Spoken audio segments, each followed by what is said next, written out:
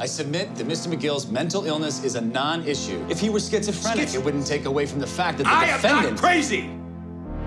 I am not crazy. I know he swapped those numbers. I knew it was 1216. As if I could ever make such a mistake. Never.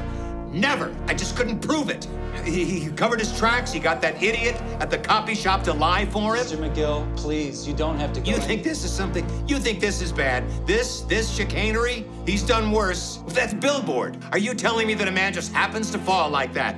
No, he orchestrated it. Jimmy, he defecated through a sunroof. And I saved him. And I shouldn't have. He'll never change. Ever since he was 9. Always the same. Couldn't keep his hands out of the cash drawer. But not our Jimmy. Couldn't be precious Jimmy. And he gets to be a lawyer? What a sick joke. And you have to stop him. You...